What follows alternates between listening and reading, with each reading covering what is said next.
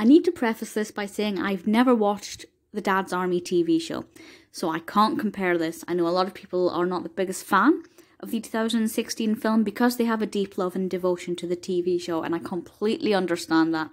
There are shows that I love that have been adapted for film and the film's never been as good. I completely understand that. However, I didn't expect to find that this had only 5.2 out of 10 on IMDb, Metascore of 38, because I genuinely enjoyed it. It was directed by Oliver Parker, written by Hamish McColl. It has a fantastic cast, which we'll look at soon. But the description from IMDb is as follows. The Walmington-on-Sea Home Guard platoon deal with a visiting female journalist and a German spy as World War II draws its conclusion.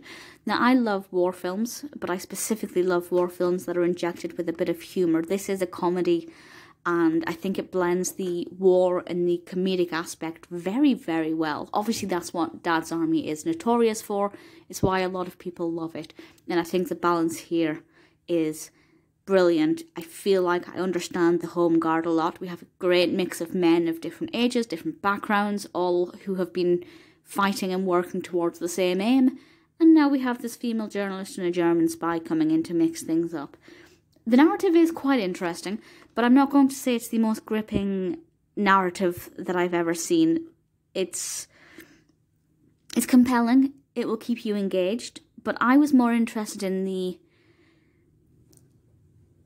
comedy from the actors, in the characters themselves, the way they interacted with each other. I also loved the location, the setting, the costumes were fantastic. Absolutely loved the costumes.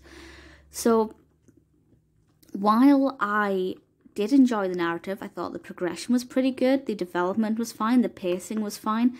I had no issues with the narrative, really. For me, it was all about the atmosphere and the fact that I felt like I was in this time period, which has its benefits and hindrances, I guess.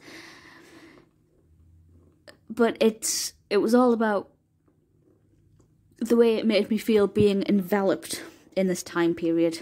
And it's a really good way to escape from today into the past.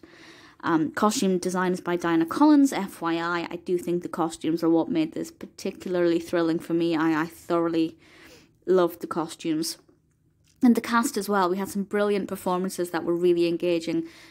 Cast includes, among others, Mark Tandy, Russell Bellow, Emily Attic, Michael Gambon and Bill Nighy, Tom Courtenay, I think.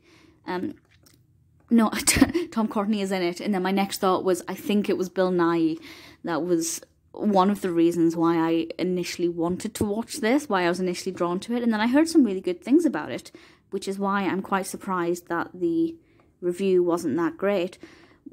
One of my favourite people in this in all the world is Sarah Lancashire. I absolutely love her. I apologise if you can hear my computer having a meltdown. Sarah Lancashire is one of my favourite people in all the world, and I love her.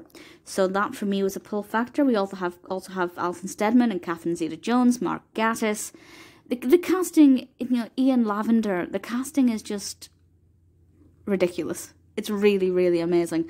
And if you haven't seen it and you think this is your kind of film, you think it's something that you might enjoy, if there's the potential, I definitely recommend it. If you're a fan of Dad's Army, by all means, I would say you should watch this. But just glancing over the reviews on IMDb, it looks like some Dad's Army fans are not the biggest fan of this, and I'm sure there are genuine, legitimate reasons for that I understand. But if you've never seen Dad's Army and you like comedic war films, I think you'll thoroughly enjoy this. It didn't inspire me to go and watch Dad's Army, the TV show, but that's not the film's fault. It's just the fact that I wouldn't know where to start. Granted, I'd started episode 1, but it seems like a big thing to get into.